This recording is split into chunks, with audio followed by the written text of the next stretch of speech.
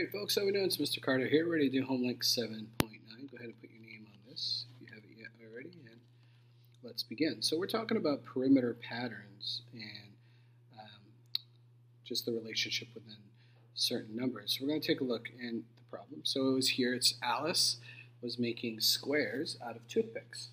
And she noticed the pattern involving the length of one of the sides and the perimeter of the square. So complete the table and then answer the questions below. So she noticed that when the side length was 1, if you take a look, that's here, and she kind of, let me hold back up here. There we go. So yeah, so she noticed that when the side was 1, that the perimeter would be 4, because you have 1, 2, 3, 4. So she has another square here out of toothpicks, and this time each side has 2.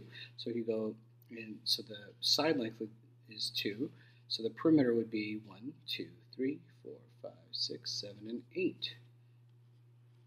So now what I did to figure out the rest, I went ahead and drew other squares with the toothpicks here. So I went ahead and drew a square with 3 toothpicks. So you'll see 1, 2, 3 on each side. So if I count each side, 1, 2, 3, 4, 5, 6, 7, 8, 9, 10, 11, 12. So when the square has a perimeter of 12, we know that each side is 3. Now over here I have a square with 4 rectangles on each side. So, and that's what the side length is. So it's 1, 2, 3, 4 toothpicks, 5, 6, 7, 8, 9, 10, 11, 12, 13, 14, 15, and 16. And I drew another square down here with a side length of 5 toothpicks. 1, 2, 3, 4, 5, 6, 7, 8, 9, 10, 11, 12, 13, 14, 15, 16, 17, 18, 19, 20. So the perimeter is 20, and that means that each side is 5 toothpicks long. So let's take a look here. So write a rule that describes the relationship between the length of one side and the perimeter of the square. Well, the side is 4 times, the perimeter is 4 times what the side is. So the perimeter is 4 times the side length.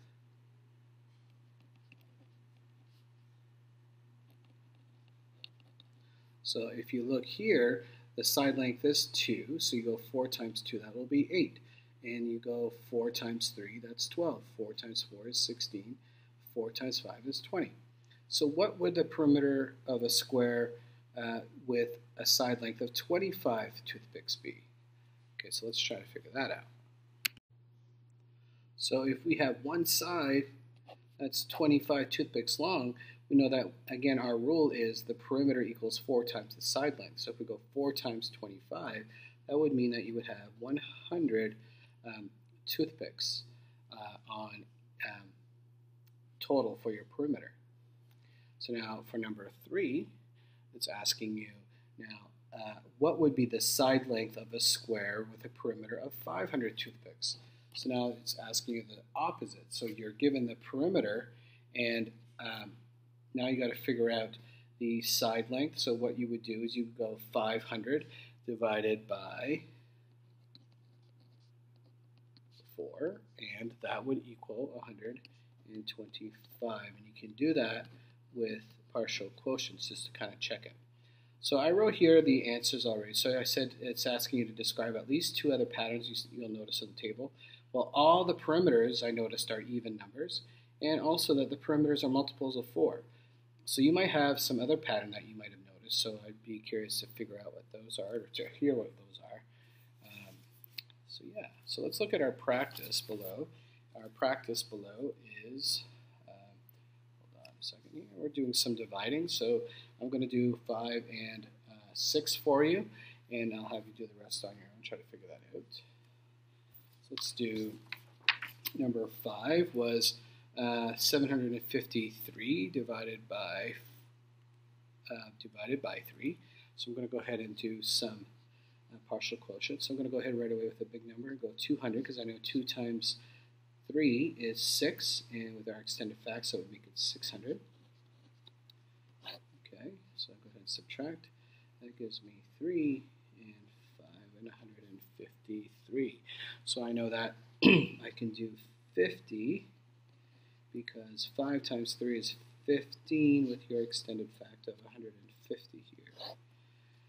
So 3 take away 0 is 3, and that leaves me just with 3. So I'm going to just go one more, because 1 times 3 is 3, and that will bring me to the 0. And now we've got to add our side thing, so 251 is our answer to that. Okay, so number 6 was 386 divided by 2.